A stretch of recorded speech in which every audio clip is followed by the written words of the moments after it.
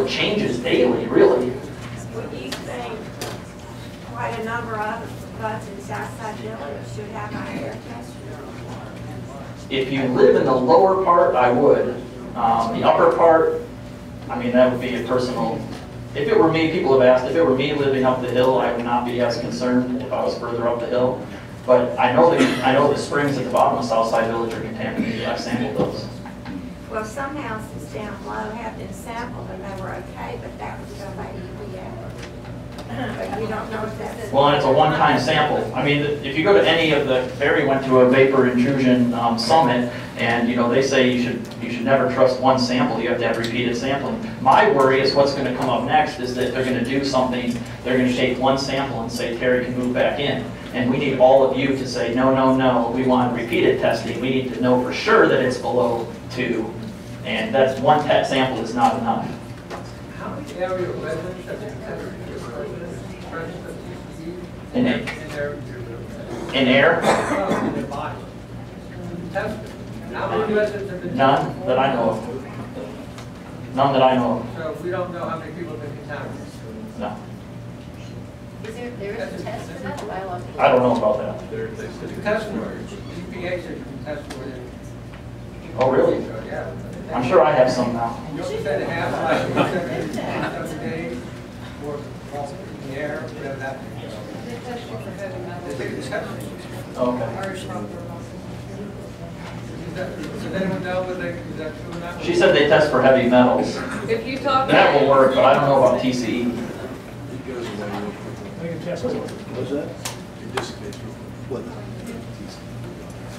Yeah, the best. 72 Do you hours. have any idea how many gallons of this was allowed to be released? Oh, I don't have that on my brain right now, but I did a calculation one time because I went out and I measured the flow through the springs out here through the Rice residence, and it was 0.2 CFS, and when it was coming through the fence, it was at 1350 parts per billion, and so I did a calculation at 0.2 CFS times 1350 parts per billion times 20 years, and it was, I don't have the number on my head, but it's a lot. We're not talking about one barrel, we're talking about... This was thousands of gallons? Oh, yeah. Oh, yeah. Tens of thousands, perhaps? Kate has a number of how much they How many years get. are they out there? I'm not the history person here. 30 years. 30 years? How long a period was this released into the ground? Probably the whole time. The whole time. I mean, thousands of barrels is probably accurate. What's that? Over how many years? 30. Jeff. I can answer that a little bit. What's that? I can answer that a little bit. What happened in the early years of the operation of the plant, they were able to dispose of it actually into the metropolitan sewer system. And what happened when, actually after Love Canal and the Superfund law went into effect, they had new requirements for disposing of it. And so they had to stockpile barrels. I believe, my contention is that probably that's when, for cost reasons, some of that got dumped out and didn't get shipped. But it had to be shipped off-site, and there was an awful lot of stockpiling of barrels. Mary just left, but she told us that there was a house on the back of the property that used to be filled with barrels. And so that's also why we think, and we've heard many stories about burying barrels, which you talk about, and that there probably are buried barrels on the property. Anyway, that might answer why some of the contamination is actually more recent in terms of the last decade or so. Yes. Does the TC smell like chlorine? No. What's it smell like? Just it's really hard. It's really hard to tell because there's a lot of other contaminants mixed in with it, and so it's very possible that what I'm actually smelling is the toluene, which is one of the gasoline components. That's one of the new compounds they detected last week or last month, but it was in the reports all along. But it's kind of a sweet. It's kind of a sweet smell, really. I don't know. Yeah. When they were taking the vapor out of the soil, Yeah. on the building was a pipe that went up.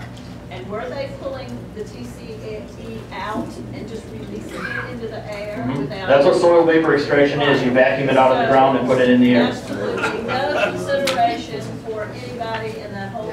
Dilution is the solution to pollution. Yep. I mean, that's what we have to thank EPA. That's and health people. In all fairness, that is a very common, if you've ever gone by a site and you're like, I wonder why no one's living here, or there's no business here, and you see a little trailer with a PVC pipe, that's what's happening. They're pumping it out through the little stack. That's very common.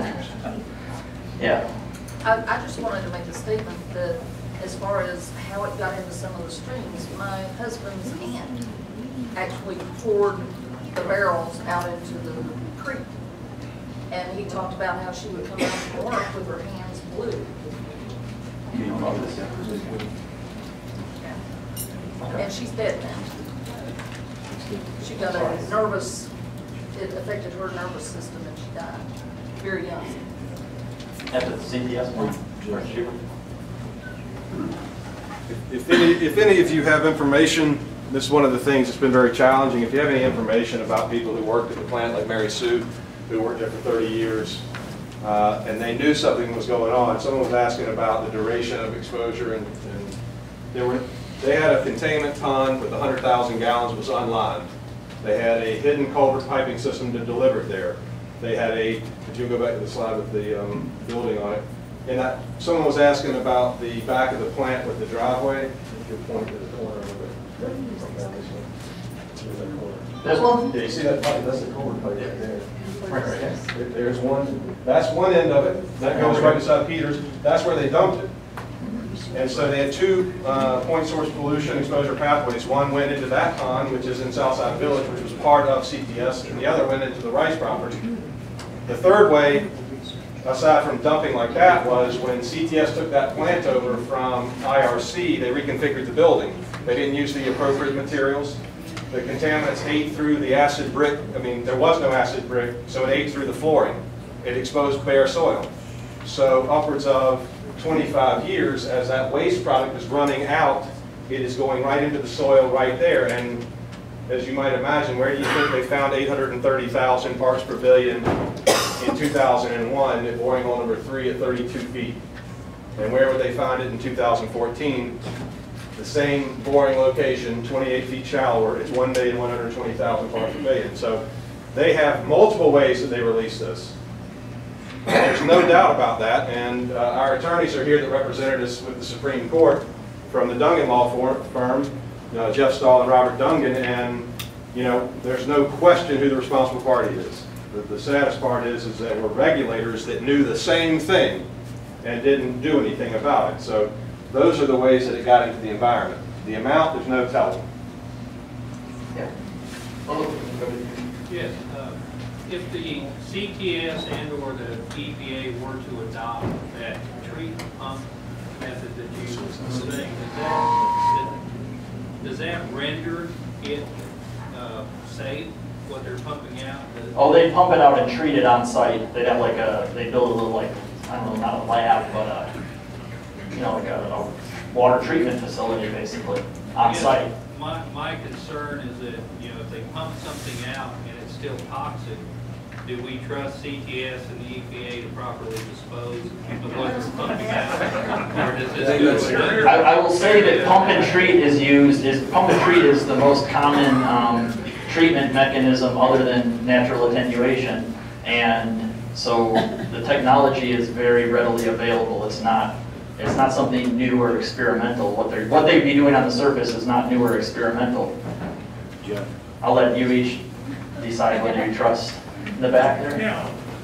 As a policy question, I'm mystified. Is that John? Yeah, John. Hi. Yeah, I'm mystified that CTS still has control over the property to the extent where they can tell EPA where to drill.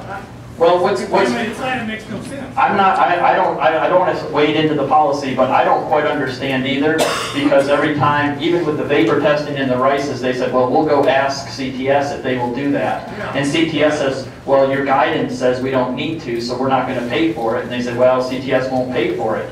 It's like, I don't understand. So everything, and even now it was in the news, I believe yesterday or the day before, where Samantha said, well, we'll have to go to CTS and negotiate with them. I don't understand. Some of you are, politicians, maybe You can work on that, Congressman. Okay, I'm getting the wrapping up. Should I let your wife ask a question real quick? Okay. Okay, so my question goes maybe to Tate. The question is like, we've been meeting for over maybe 5 or 6 years, but I'm so happy that I have seen so many people tonight, like I'm impressed.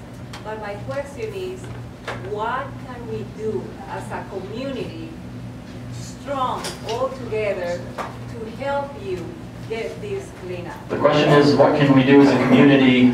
There's so many people here tonight. What can we do as a community? Yes.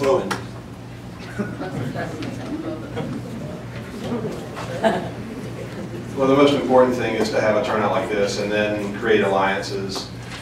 Charles Thomas had been heavily involved in 2007, 2008 as a legislator, continued his work, and clearly there have been different things that simply take us in and out of this. Some of us have had, for whatever reason, the compulsion to stay with it from start to finish. But even then, we have to back out from time to time and get back involved. If you have more people that are available, then you have more people that are constantly involved. How many people received a robocall tonight? Okay, so 40,000 calls goes out, and the next thing you know, we have a meeting like this. But then again, a story goes into the newspaper, a press release is given by the Environmental Protection Agency claiming there are new things that are happening, and there's a lot of fear. And fear is a very powerful device that can turn a lot of people out. What we're hoping through what Dr. Wilcox just did, and what we're going to talk about in terms of moving forward, is that you can counter that fear with truth and with facts, and you can apply that in just about any part of your life. But in this case, we've been trying to speak science. We felt like with Barry and others that we were fairly eloquent with that, but we aren't scientists. Now we have a PhD who's been on this for 6 years with his students and others. And so, as we have been talking science, they have been talking fiction. And we are at a place now where we have to have a unified way stepping forward so that we're comfortable with the options that we do have, because we do have options. And so one of the things we want to talk to you tonight about in terms of the agenda is moving forward. So I think it is about putting yourself in other people's shoes. Dot Rice has always said it's bigger than her family, and it is. Aaron Penland's here and it wiped his family out. There's so many people that have someone that they know that work there that are dead or sick and dying. So that's what this is about. You don't have to be sick to help someone that has been sick. It is the precautionary principle. We should be acting today with regard for tomorrow. So, Oh, I just wanted to say, I'm getting the hook, but I wanted to say thank you for your attention. I've sort of sat in the wings for a long time, listening to everything and, you know, kind of reading. This is the first time that I've given this type of a presentation, but I'm willing to do it again, and I really appreciate your attention. I tried to make a little bit of, light with the jokes, but it is a very serious thing, and I think that, I looked at it either the numbers are there and this is a hazard and it needs to be cleaned up, or the numbers are not there and we need to stop complaining about it. And I think based on the actions on Friday, you know which one it is. Is that there is something here that needs to be cleaned up, and I think the numbers show that. And so the main thing is getting those numbers into the summary reports. Dean Apple is not present, and we need to understand that not everything you read in the summary report is accurate, and we need to check everything. Maybe we can do something about it.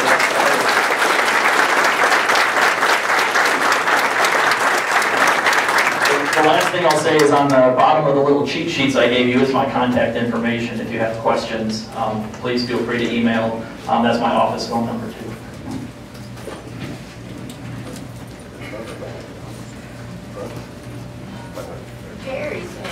we're going to give the mic to Jerry Ensminger and let him talk about Camp Lejeune and its relationship to CTS and the litigation. So Mr. Jerry Ensminger, he's been working on the Camp Lejeune site for 17 years.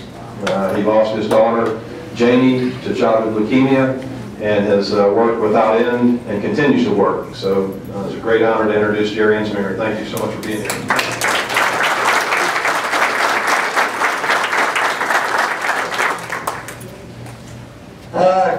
Lejeune is probably known as the largest and worst contamination of a public drinking water system in the history of our nation. My daughter Janie was the only one of my 4 children to have been conceived, carried, or born while we lived at Camp Lejeune during the contamination period, which ATSDR now puts from 1953 to 1987. The estimates are between 750,000 and over 1 million people were exposed. The health effects of TCE, which is trichloroethylene, are kidney cancer, liver cancer, bladder cancer, non-Hodgkin's lymphoma, leukemia, and multiple kidney and liver diseases, and also Parkinson's-like diseases.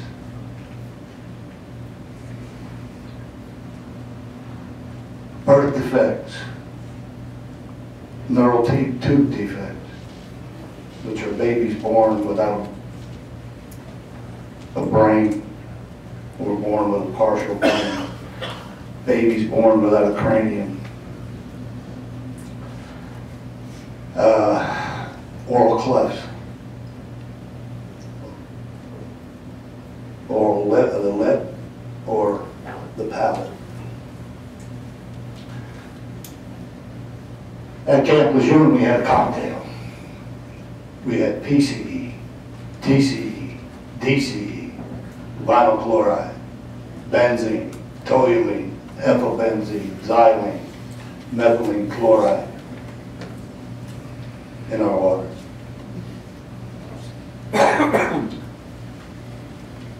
This is no joke. I just drove up today from Atlanta, where we had a meeting about Camp Lejeune for the last, well, I've spent most of the week down there at the CDC. We had meetings about Camp Lejeune and where we're going with Camp Lejeune as far as the studies in the future. And one of our experts, who is Dr. Ken Cantor, who was the former head researcher for the National Cancer Institutes, he sits on our panel. He also sits on the National Toxicology Program Board. Monday, our National Toxicology Program issued their draft report on TCE. Finally. The EPA reclassified TCE as a known human carcinogen on the 28th of September 2011. The NTP issued their assessment, draft assessment Monday. It is a class 1 human carcinogen. Now, Dr. Wilcox left something off of his presentation. PCE, yes, is 4 chlorine molecules. TCE, which is tri means 3.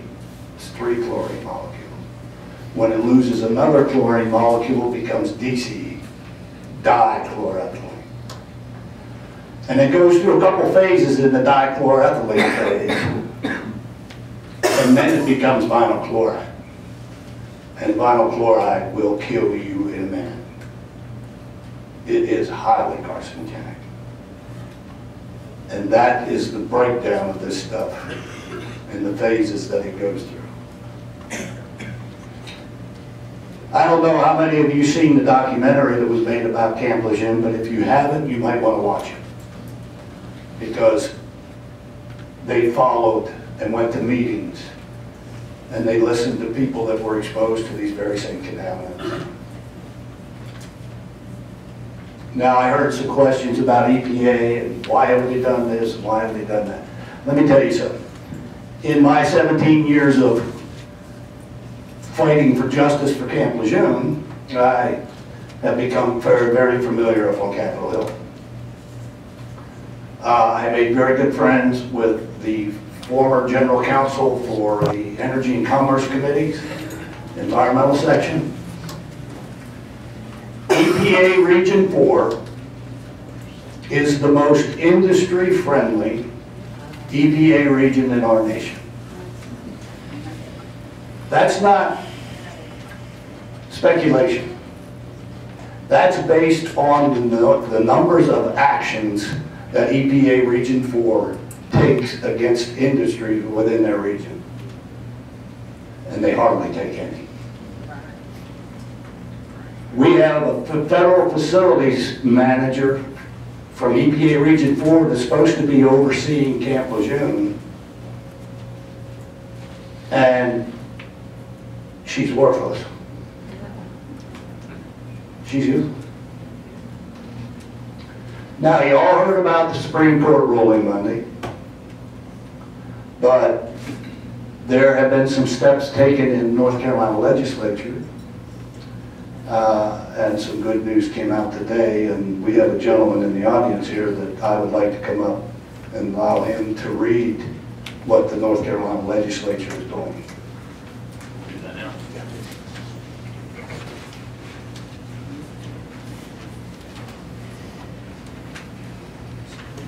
Thank you. I didn't know that I was going to do this, so forgive me. I'm Charles Thomas. Some of you know me, some of you don't. This morning, the North Carolina General Assembly used a procedure that's often used at this part of the year. Without going into too much inside baseball, new bills can't be filed during this time of the year, but what you can do, and it's done just to funnel the whole total number of bills that they have to deal with down there down to a smaller number. But what you do is you take a bill that has already passed one chamber that's no longer needed, so it becomes a vehicle or an envelope, and then that vehicle is still allowed under the rules to move forward as a new bill. Happens all the time. So what they did is they took Senate Bill 574 that was in the House Judiciary Committee.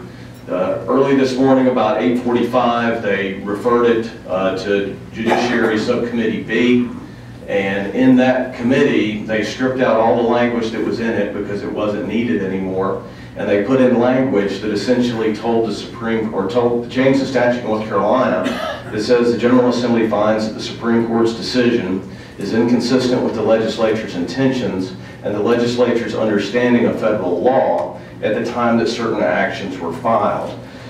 So the long and short of it is that tomorrow morning, in agreement with the Republican leadership and the Democrat leadership, they have both agreed already that tomorrow the bill will be read in on the floor of the House. It will not be objected to. It's already posted on the calendar, and it's going to pass the House probably unanimously. Come Monday, it'll be read in the Senate, and I'd be surprised if it didn't pass there unanimously. And I would also suspect then that by the end of the day, on Monday, Governor McCrory should have signed that bill.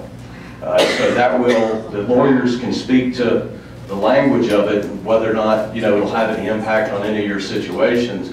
But they took a pretty big step to say today to the Supreme Court that, we're not going to be part of this problem anymore. If the federal government's going to try and mess it up, or even the state agencies are going to mess it up, or corporations are going to mess it up, they're not going to be part of it. So they've, in my mind, they cleared the deck here so that these folks can do what they need to do. So if people have questions about that process, I can answer it, but I'm not an attorney.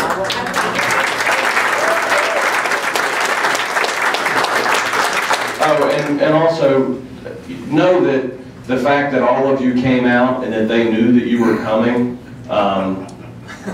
that is part of it. I've been doing this for a long time. Yes, ma'am. The bottom line, they've removed the 10-year from the state statute. It hasn't happened yet, but I'm a pretty good handicapper when it comes to which bills will pass and which ones won't. If you were to vote against this bill, I would assume that you were retiring from politics.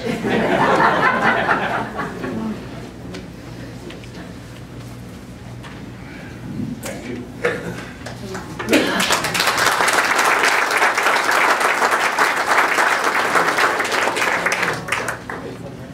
So hope is a good thing, and this is going to give all of you and all of us at Camp Lejeune some hope.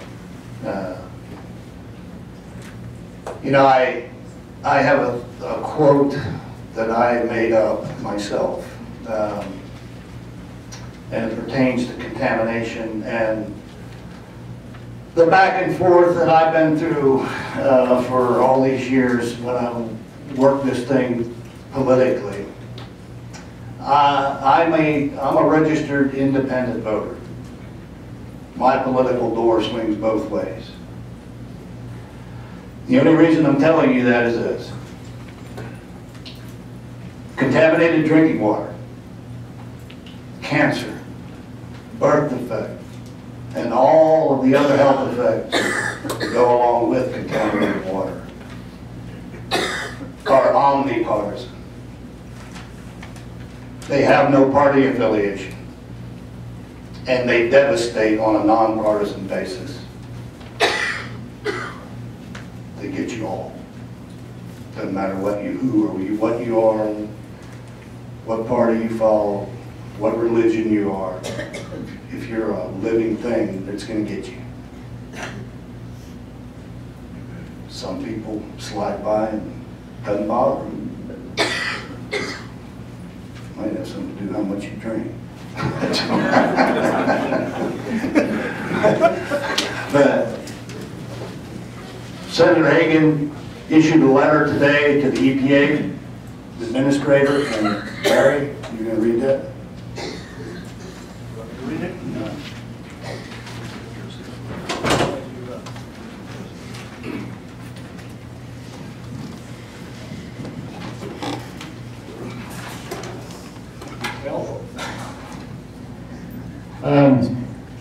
I actually emailed Brian Sontag in Senator Hagan's office several days ago, and I'm very gratified to see that this letter's been drafted. And I will say, just at the outset, that I probably will have some more discussions with Brian, because I think, Aaron, I think there need to be some adjustments to this letter, and particularly in light of what Dr. Wilcox described, what the real problem is. And I suspect that some of these points are from the EPA guidance, and they're talking about the NAPL, and of course, Jeff, Dr. Wilcox has been talking about the NAPL, excuse me, the DNAPL, I'm sorry, tongue twister. But I can go ahead and read this to you, and I should do so. And this was addressed to Heather Tony, the regional administrator. I guess they had a new one. I thought it was Stan Ryberg. Dear Administrator Tony, I write to express concern. You know, I'm really having problems reading this. Would you mind reading this for me? I appreciate it. I did not bring my glasses. So. The whole thing? Okay. Dear Administrator Tony, I write to express concern regarding the status of efforts to clean up the toxic chemicals that continue to pose serious public health threats to the community that surrounds the defunct CTS facility on Mills Gap Road in Asheville, North Carolina. As you know, the recent findings of dangerous levels of trichloroethylene in the air resulted in the relocation of multiple families from their homes, creating serious disruption and uncertainty in their lives.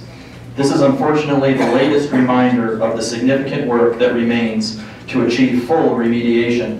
To that end, I ask for your expeditious response to the following inquiries. Please provide a detailed timeline of when the air quality tests were performed, when the analysis of the samples was completed, and when the families were notified of the contaminants and relocated from their homes. What actions are underway to remove air toxins in and around these homes, and when will the families be safely able to return home? Are there impediments that prevent EPA from initiating an immediate, interim, or mandatory removal action to clean up the TCE recently discovered in a mass of light petroleum on the CTS site and dense? If there are no, that was my part. If there are no obstacles, when will EPA initiate this action? It is my understanding that removal of masses of light petroleum routinely occur at non-Superfund sites across the country. If that is accurate, I would strongly encourage EPA to quickly proceed in the same manner. What is preventing EPA from addressing the source of the contaminants at the CTS site while simultaneously addressing air or water contamination identified in the surrounding community? Please provide a detailed summary and timeline of EPA's plan to achieve full remediation. This summary should include information about technical, procedural, funding, or any other obstacles that factor into achieving this objective. The contaminants at this site have threatened the safety and well-being of this community for far too long. I am committed to working with you in whatever way is necessary to ensure we proceed as quickly as possible to get the affected families back in their homes and ensure a full cleanup of the surrounding area. Thank you, and I look forward to your prompt response. Sincerely, Kay Hagan.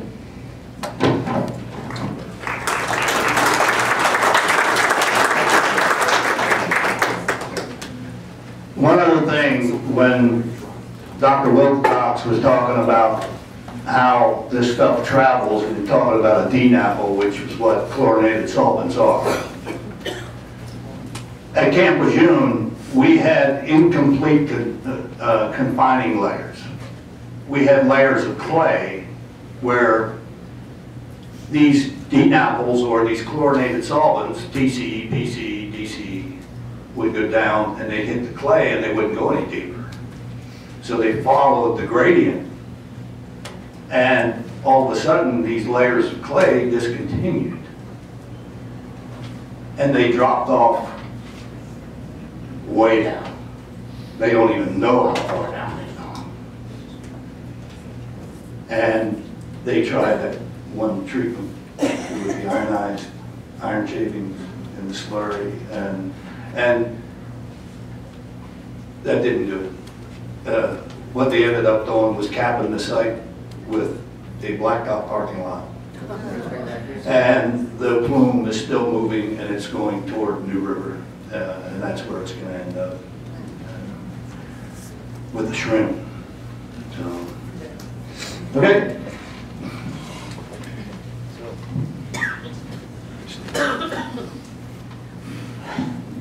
I guess, I should extend upon what my remarks were about Senator Hagan's letter. But one of the things that I said to Aaron Sontag, and I brought forth, in 2002, they recognized this issue, and that's when they identified the 830,000 parts per billion that Jeff refers to in his presentation. And they executed a document that the federal government has available to them in the event of an imminent endangerment to public health and the environment. And it is probably the most powerful tool that the federal government has that can cut through red tape to address an issue where human life is threatened. And that document was executed in 2002. It is essentially the same legislation that, for instance, that EPA and the federal government used when the Gulf oil spill happened. And EPA moved in their stuff. They didn't have to ask BP for what, how to operate their drilling rig. They billed them later. And that is the document that still is in effect, because that document is very clear. It describes the contamination under the building and the effect that it's having on the springs. And the thing was, Dr. Webster is the on-scene coordinator who wrote that document back in 2002. He has now been elevated in this division of the agency up to, he's what they call the branch chief. He is the top of the food chain for 8 states for emergency response. And last Saturday, I wrote a letter to him. I referenced his own document that he executed. I referenced the statements that he made when he came to a public meeting here in 2007. And he basically confirmed that that's what the order was for. It was for the contaminant under the footprint of the building and extending outward toward the springs. And he also said in that situation that they can do whatever they need to, including doing the work themselves if need be. And so the point that I made to Aaron Sontag and our other representatives, Senator Burr's office, that they need to get back on course with that original action and take the necessary action to do the work themselves or force CTS to do it and get to that DNAPL. So DNAPL is the largest, biggest threat here because it's the DNAPL that will migrate. It's the DNAPL that carries the highest concentration of TCE. And the other thing that's not recognized here is because of the fractured bedrock here, you literally can, if you have TCE in a bulk situation, you have identified its location, that's the only time you can really clean it. But in the fractured bedrock system, you can actually have the TCE travel down a fracture or fissure and find a new shelf someplace else and create localized groundwater contamination. And what's unique about this site is the contaminant is at the top of a hill. So it has potential energy. I don't think Camp Lejeune is at the top of a hill. And so the point I've made, and I think it's an apt one, is that what we have here is the comparison of a overturned tanker truck at the top of the hill that's slow leaking its contaminant into the groundwater and the soil, and it is an emergency. It warrants an emergency action. It warrants quick action. EPA's talked about getting to this in 2018. They need to get on this as soon as possible, and they can do it under that order. So I think someone asked, what can the community do at this point that can really give a hammer that our representatives, including Senator Hagan, can get the